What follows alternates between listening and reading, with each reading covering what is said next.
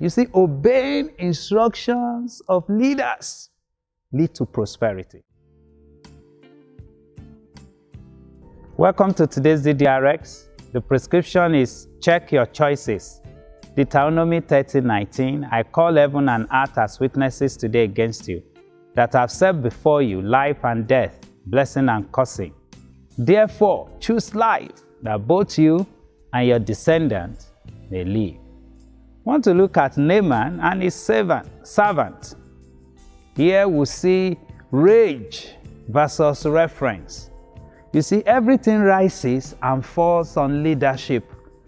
Leadership is influence, and nothing more and nothing less. You know, nothing happens without leadership. Nothing changes without leadership.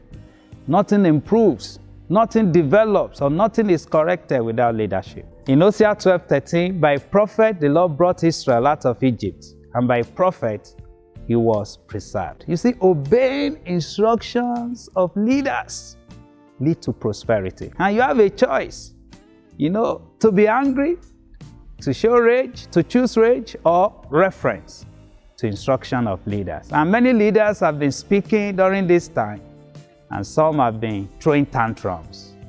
You know, in 2 Chronicles 20:20, the Bible says, believe in the Lord your God, and you shall be established. Believe his prophet, and you shall prosper.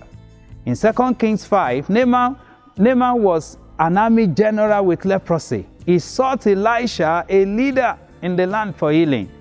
Elisha treated him like an average person and sent instruction to go and wash in River Jordan 7 times.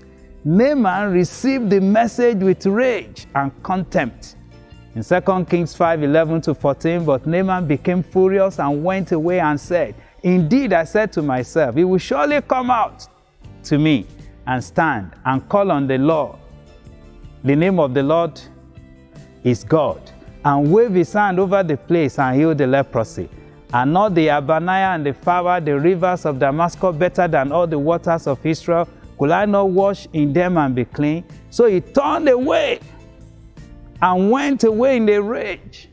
And his servant came near and spoke to him and said, my father, if the prophet had told you to do something great, will you not have done it? How much more then, when he says to you, wash and be clean?